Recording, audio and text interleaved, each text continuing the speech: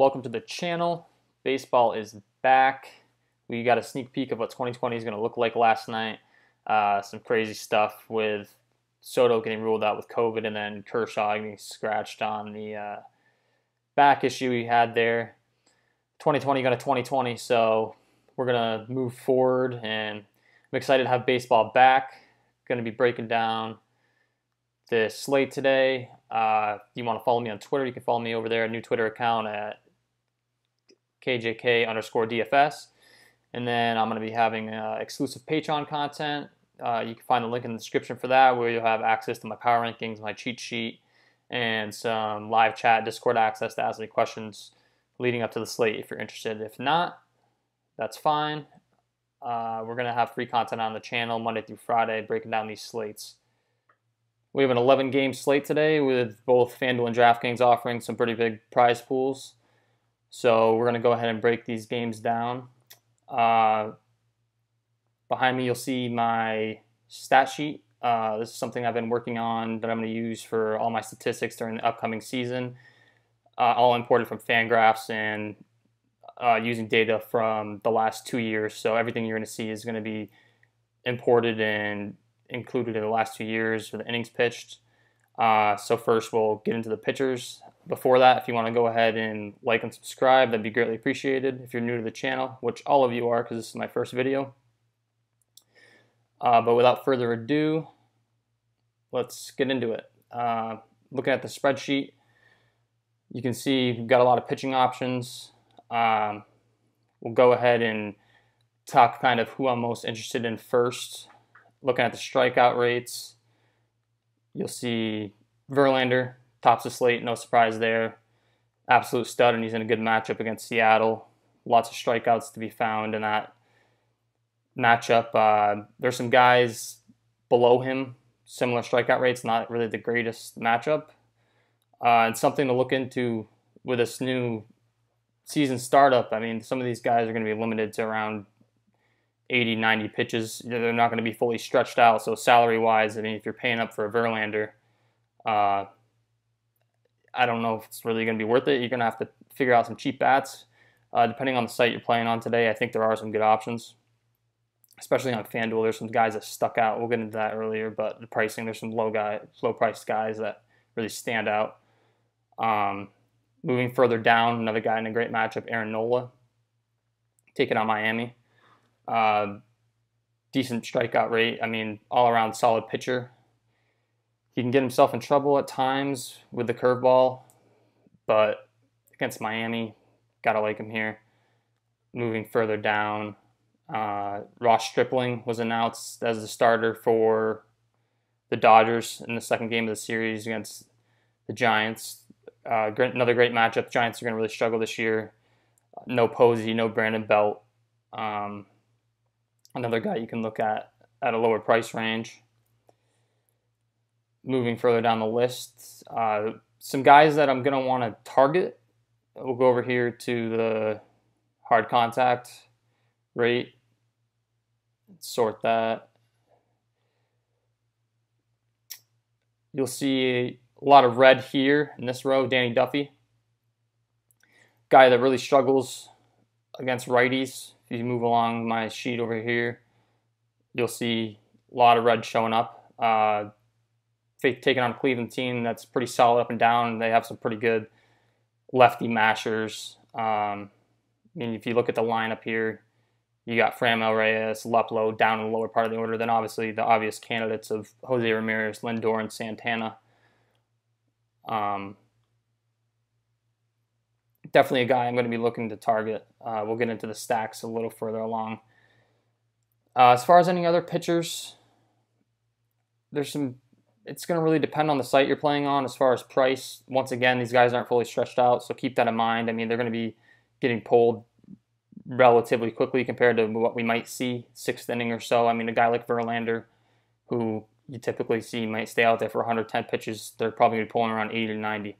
So keep that in mind. Be flexible on your salary. If you can get the cheaper bats in with Verlander, great. But if you're capping your upside, you may want to go with someone a little cheaper.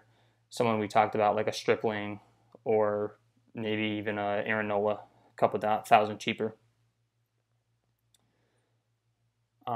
So moving into the hitting, I had already mentioned the Cleveland bats against Duffy. Another guy that really stands out as far as targeting is right here in Jeff Samardzija. You see as we move across, a lot of red. If we move over to righties, doesn't get much better here. And then the lefties are what really get him. Dodgers are a stacked lineup. You got guys like Muncy, Bellinger, Jock Peterson, and struggling against lefties isn't really going to do you too well against that lineup. Great guy to target. Think about stacking those Dodgers. So with that being said, we're going to move on over to the position by position here. My spreadsheet's broken down in FanDuel positioning. I didn't list salary because I want you to be able to use it for FanDuel and DraftKings. But if you're looking for a player and you don't see him in a position, that's because it's linked to FanDuel. As we mentioned, the probable players listed, there's going to be a lot of changes early in the season here. So inaccuracies will show as the season goes on. We're going to get more familiar with these lineups. The universal DH is another thing. Creature of habit, the NL will now have a DH. Not used to that. Going to have to get those imported in here. But looking at the first base options here, we'll go back to our pitchers and guys we kind of want to target. Another guy that really stands out as far as not wanting to play him as a pitcher but target against is right here in Sandy Alcantara of the Marlins. I mean, Marlins, not a good pitching staff. He contributes to that. You look at his numbers over the last 2 years against righties, subpar. Lefties is where he really struggles. So we're going to want to target these lefty hitters on the Phillies. Guys like Bryce Harper, Jay Bruce, Didi. You could throw Hasley in there if you want. He's bottom of the order. But this Jay Bruce price on FanDuel is just too low. The guy I'm definitely going to be interested in to start things off for salary saving.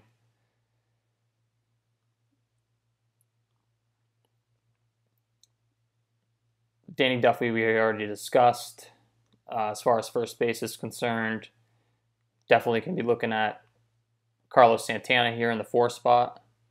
And then even Roberto Perez at 2-3. Typically on FanDuel, I don't really advise for playing catchers, but the guy crushes lefties. If you look at his numbers here, if we go over to the lefties and down to Roberto Perez, I mean,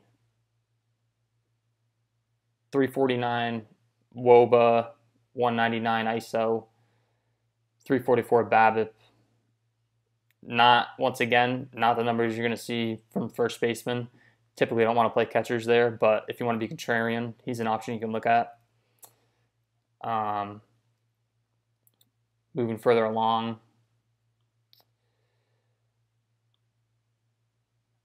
we had discussed one thing I didn't touch on was actually this Tommy Malone matchup with the Red Sox. I mean, Tommy Malone, not a good pitcher. The Orioles bullpen, atrocious. Definitely could. The Red Sox lost Mookie. A little bit of a different dynamic of a lineup. For those of you guys that played DFS last year, there was a constant debate on whether to play JD or Mookie. We no longer have that problem. So on the bright side, you don't have to worry about that. But you got guys like Chavis, Vasquez, Bogarts, JD, all great against the lefty. On the more expensive side, the Astros are an obvious candidate. Stack against Marco Gonzalez. Not a guy that really gives up a lot of fly balls, but in this matchup with the Astros, I don't really think that matters. Ton of guys that really crush left-handed pitching. Bregman being one that really stands out. Scroll over to his splits against lefties here. I mean, green across the board, 320 ISO, 440 WOBA, strikes out 10% of the time. And you're going to see that up and down this Astros order. You could go to shortstop, Carlos Correa, another guy right here. I mean, his overall numbers on the last 2 years don't really stand out too much. You go to righties, you know, not the greatest, but it's the lefties where he really stands out. Here, 373 WOBA, not the most pop in the ISO category, but being in that Astros lineup, there's going to be guys on base. There's going to be opportunity to stack there and get credit for the hits, the runs, the RBIs, all that good stuff.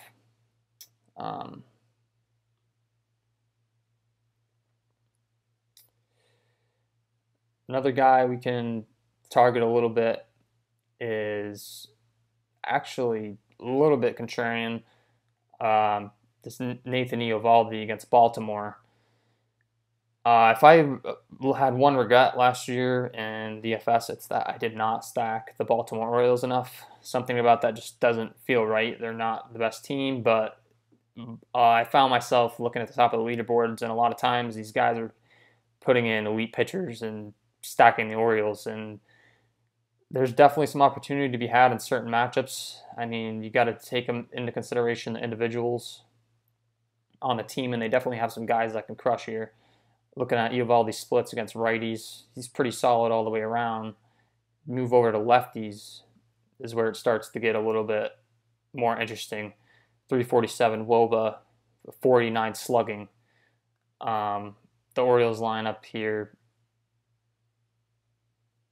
when checking that out, is loaded with righties, so that limits the appeal a little bit, but you do have a few in there you could throw in if you're trying to get the expensive pitching.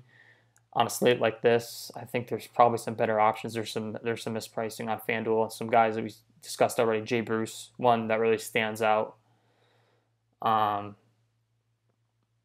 another stack that might be a little bit contrarian, but when you look at the numbers, it makes sense, is the Padres against Bumgarner. I mean, Bumgarner has a lot of name value. He's been one of the best pitchers in the league for a long time, but if you look at his numbers over the last 2 years, he's kind of fallen off a bit.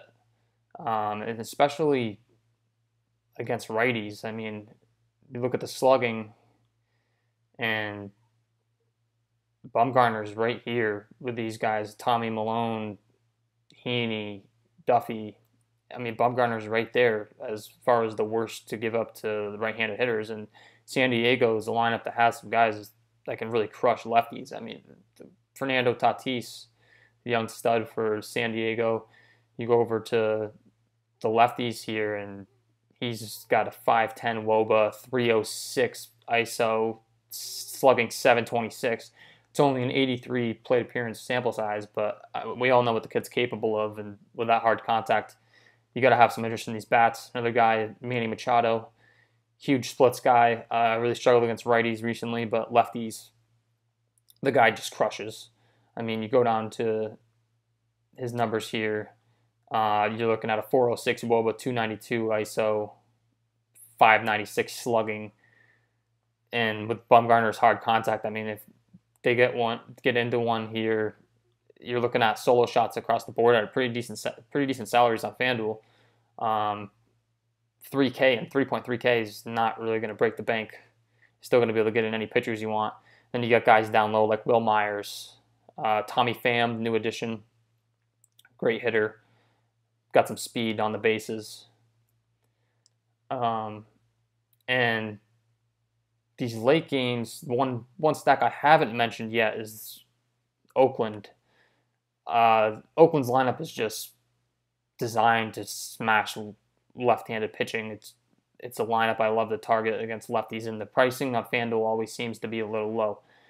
You look at this, Piscotty, Canna, Davis, Chapman, Laureano, Semien, they all crush left-handed pitching. We'll go back over to the sheet here, and you'll see, I mean, Chris Davis, a guy I love to play in DFS, just a ton of power. Anytime he's in a matchup with a left-handed pitcher, I love playing the guy. 260 ISO, 509 slugging.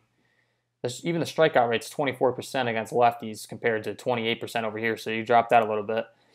And Heaney is a guy that shows a lot of strikeout upside against lefties, but righties, if you look at his splits, not exactly the highest K percentage. I mean, 27% against lefties here. If you scroll over to his righty splits, 25, still decent. But look at all the hard contact here. Hard contact, slugging, WOBA, tons of fly balls. Doesn't really get the ball on the ground a lot. You got to have interest in some of these A's bats at the prices in the late game. And that's about it. Stacks to have interest in Boston against Tommy Milone. If they're in a good spot. Oakland, I had mentioned, lefty mashers. Cleveland, I like against Duffy. Houston, you got to like. They're on the pricier side, but Marco Gonzalez, not the greatest. The one thing I will mention, he does tend to keep the ball on the ground. However, fly ball hitters against ground ball pitchers can be a thing. They can get those balls elevated. Houston's got a bunch of guys that crush left-handed pitching. Moving further down the list, Philly, lefties against Alcantara, you got to like them. And then Dodgers. Dodgers are in a great spot against Samardzija. I mean, their lineup just is ridiculous now with the addition of Mookie. They can go right, left, right, the whole way down the order against left-handed and right-handed pitching. I was actually watching the game last night, and they were talking about how they're going to lead Muncy off against right-handed pitching, and then anything lefty-wise, they can move Mookie up into that leadoff spot. So you're going to constantly have platoon advantages in that lineup. And then your contrarian stacks. I had mentioned stacking Baltimore, not the greatest spot, but they're a team that seems to never get any ownership. I mean, and they're cheap. If you want to put some elite bats in there, I don't necessarily think that's the way to go on this slate. There is some pricing mistakes, and as the season goes on, those prices are probably going to get a lot sharper. But that pretty much wraps up the video. If you liked the content and you think you're going to tune into future videos, please like and subscribe. That about does it. You can follow me on Twitter, new Twitter account at KJK_DFS. And if you're interested in any of my exclusive content, go over and visit my Patreon page. The link in the description. I'll have all sorts of stuff in there. Data sheets like you're looking at. I'm going to have power rankings, cheat sheet. And then some live chat access that you can ask me any questions you want. Disclaimer on that, Patreon is a service that charges on the first of the month. So if you want to go ahead and wait till the first to save some money, that's understandable. That's something that's out of my control. So I just want to give you a heads up on that. So thank you for the support. Leave a like and subscribe if you're interested in future videos. And good luck tonight.